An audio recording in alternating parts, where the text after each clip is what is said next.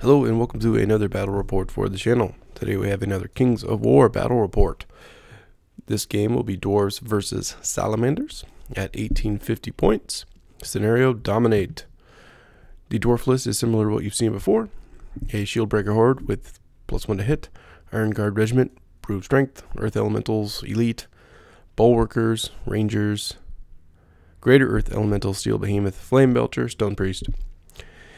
2 Army Standard Bearers, one with the Healing Charm and one with the Boomstick, and a Ranger Captain with Wings. The Salamander list, I'll probably get a couple of the names wrong. I'll just probably reference them by their Games Workshop names. But the first one is some spelling of Gecko-Tar Warriors. These are your skinks. He has a horde of them, and he has a headstrong item.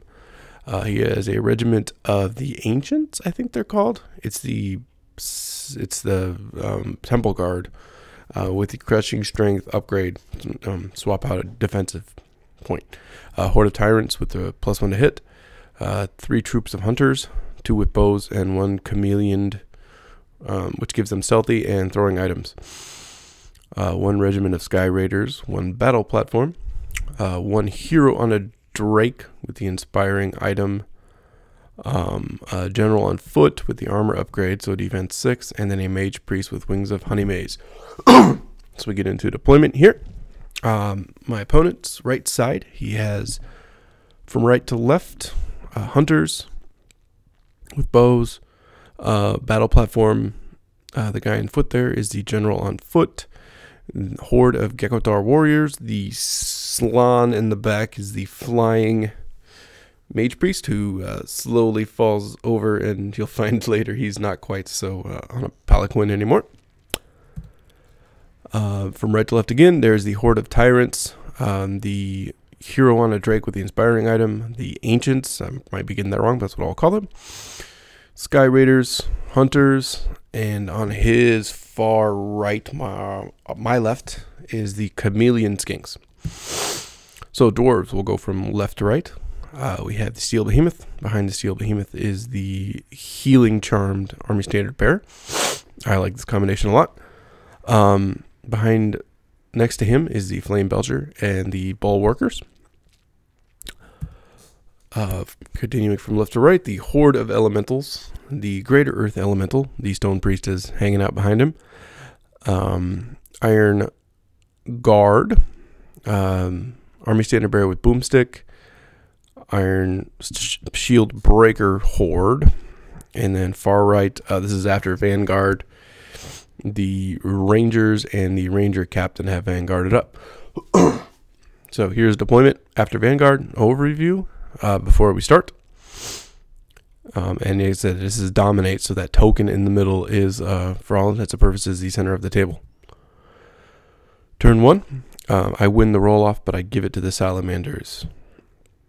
So he moves up as such, occupying that fence, occupying the other fence, and just keeping everybody up and out of range. And over here, moving everybody up so they can do some shooting.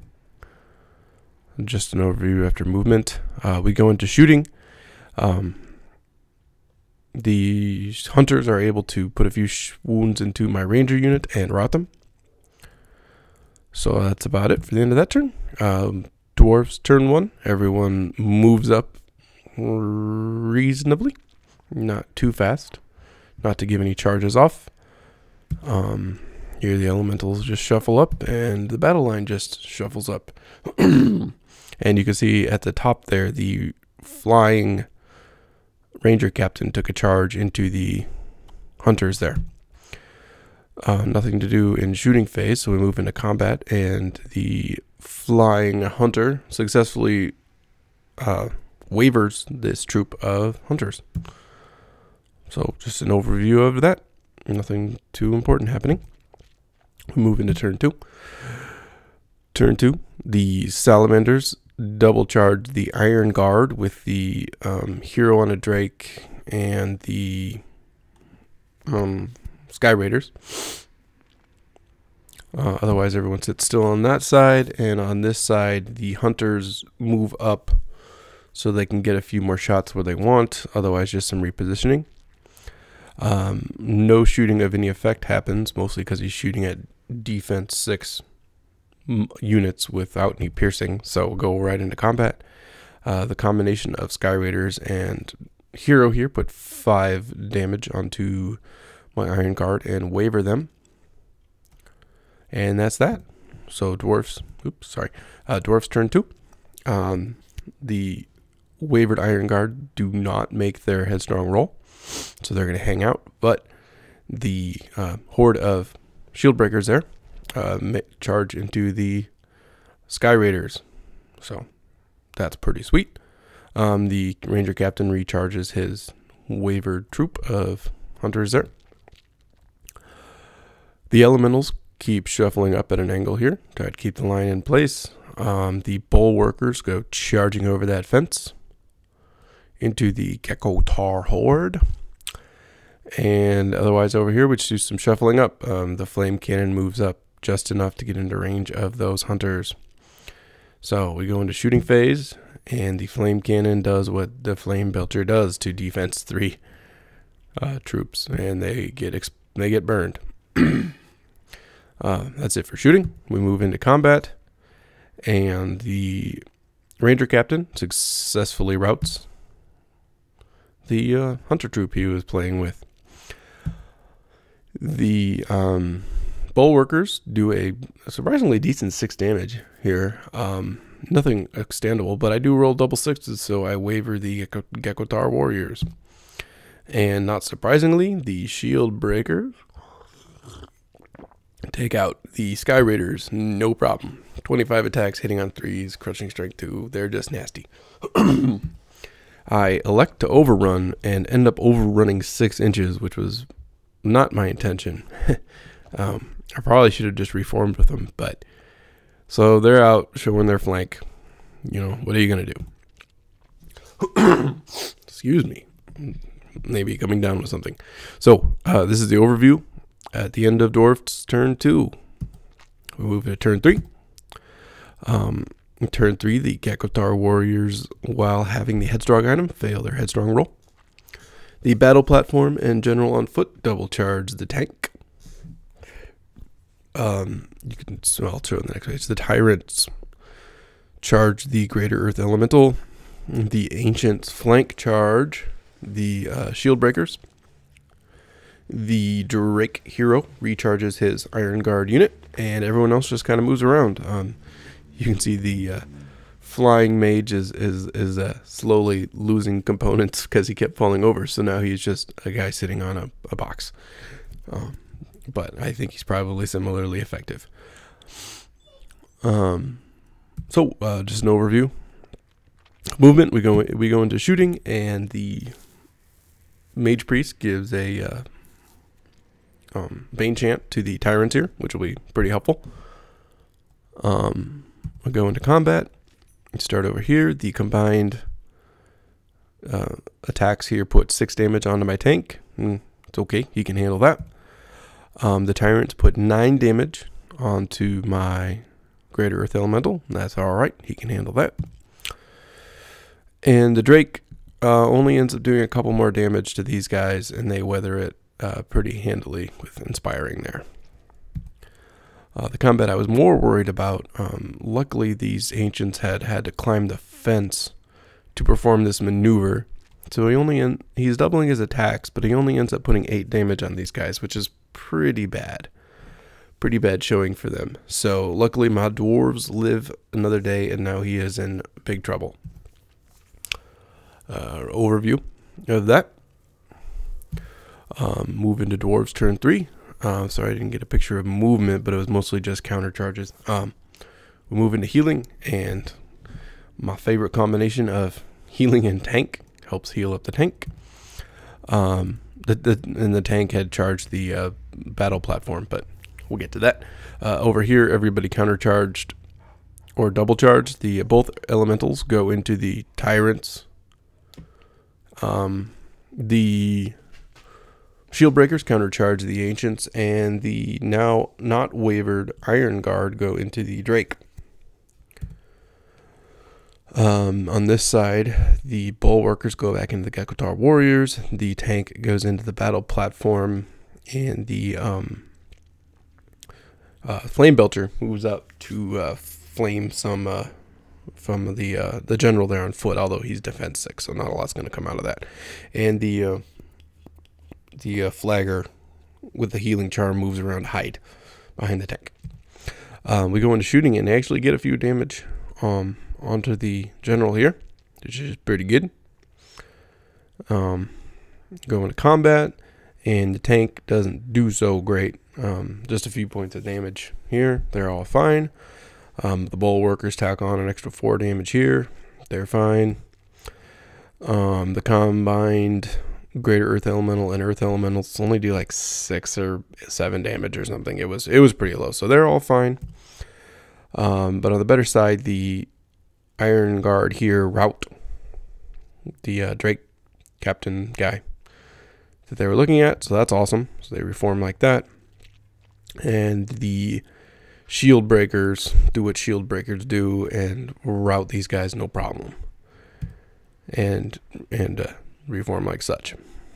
Oh no, there we go. That's the aftermath. So they just move up. And one more combat, the Ranger captain had charged the side here of the chameleon hunters, but only did 1 damage. So there's the end of Dwarfs turn 3. Coming quite the cluster, but in the middle, but quite a good turn for Dwarves. Picked up some pretty good units, and I'm really taking care of the middle. So we move on to turn 4. Turn 4. The tyrants charge the greater earth elemental here. The chameleon-esque hunters, stealthy hunters, whatever they are, charge the rear of the shield breakers. The Gekatar warriors go countercharge the bulwarkers. The battle platform goes back into the tank, and the general on foot down there goes into the flame belcher. So just another overview of that. In combat, the battle platform puts just a few damage back onto the tank. The general on foot, of course, beats up that flame belcher no problem and reforms like such. The Gekatar warriors fail to accomplish much and only do 1 damage onto the bulwarkers. The tyrants rout their target pretty handily and reform like this. Not great, but hey, what are you going to do?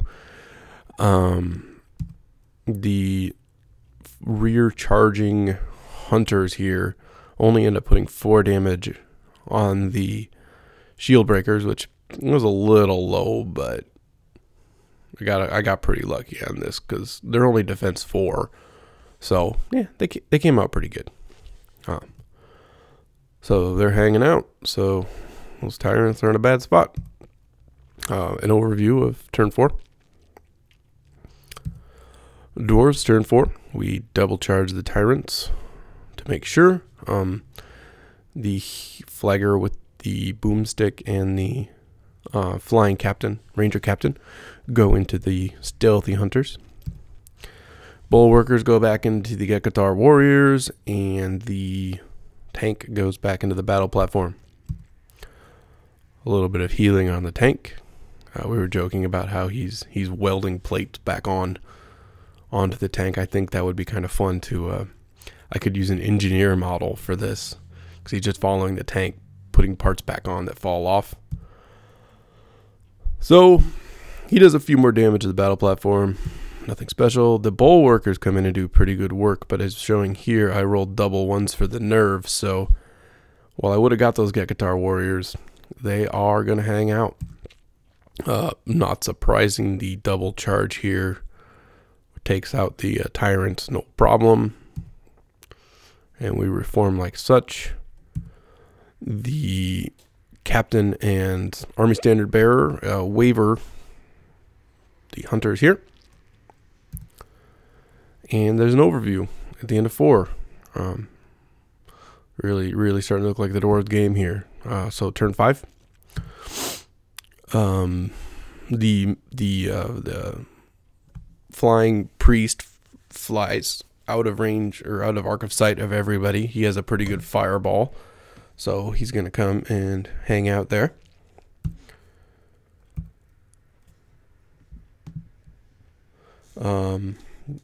Otherwise, the Gekatar warriors go back into the bulwarkers. The general on foot there goes into the side of the bulwarkers. Battle platform back into the tank, etc., etc. So the mage priest only gets 2 damage from fireball onto these guys, which is pretty lucky. I think it's like fireball 10, so I guess 2.5 would probably be average, because half of them would hit, half of them would, yeah, okay, that's about right then. And wavers them, so not a big deal, because they don't have anywhere to go, as you can see.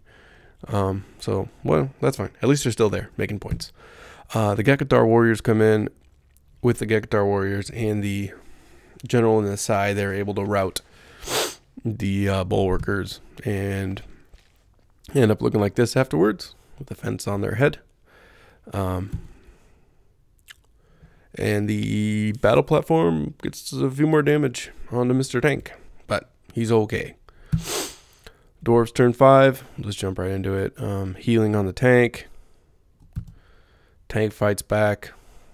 Routes battle platform, no problem. Reforms. The earth elementals come into the Gekatar warriors here and route them, no problem. Reform. The ranger captain and the boomstick operator route the hunters, no problem. So that's what we're looking at the end of turn 5. Turn 6, coming in here. The only option that general had to charge was the earth elementals, and they have 0 damage on them, so it would be a very little effect. So he just moves into a scoring position. We talked about this, like what could he possibly do, and maybe he could pull a tie. So he flies the mage priest over everyone, and he's just going to try to fireball the shield breakers, because they're pretty damaged, and if you can get them off the board, they won't be scoring any more points. Just more overview shots of that, how everyone's hanging out. The outcome, though, is he does a fireball and does 0 damage to the shield breakers. So nothing has really changed at that effect. So we go into Dwarves turn 6, and to seal the deal, the shield breakers charge this general on foot there. And the earth elementals backpedal just to get within scoring range. We go into combat, and not unexpectedly, the shield breakers handily defeat that general on foot, and that's what it looks like. The end of that, the end of that. These are just more overview pictures. We did roll for a 4, 5, or 6 for another turn, and we didn't get one, but it wasn't going to matter. This was as you can see, this was a solid dwarf victory. We didn't even bother calculating the points. It was just a mage priest versus more than half my army. So, in some afterthoughts, it was a surprisingly strong victory for the dwarves. I found that most of my Kings of War games have been fairly even in the end. The more likely I get a tie than people win. I think this comes out from people I play is we don't always, like, it's not super competitive where we're sneakily, we help each other as we play. Like, we'll sit and rationalize about what we're doing. Like you could move here, or you could move here, and I mean, there's a lot of those kind of things. So even with that, I think I just got lucky in a few spots. His flank into the shield breakers not taking them out. His rear not taking them out. I mean, the shield breakers were pretty solid troops this game. They took what they could and they carried on. All of his shooting was for naught with all the defense 6 stuff. That's just hard to hit. Or, well, it's just hard to damage. Easy enough to hit, just hard to damage across the board. And me being able to continually heal that tank is very, very helpful. So those are some good things. I like the flying ranger captain so far. He's been really fun. He has a 20-inch Vanguard, so I fully intend to use that when I end up running against shooty hordes. Which I haven't made a battle report, but I do have one guy who plays with lots of shooty elves. He's just busy with school, so we haven't seen him yet. But so I'm enjoying that. Otherwise, I'm gonna carry on painting my bulwarkers. They probably will be the last unit of dwarves I paint. Famous last words. But anyways, sorry, I'm rambling. Hope you guys enjoyed it. And we'll catch you next time with some more battle reports, hopefully.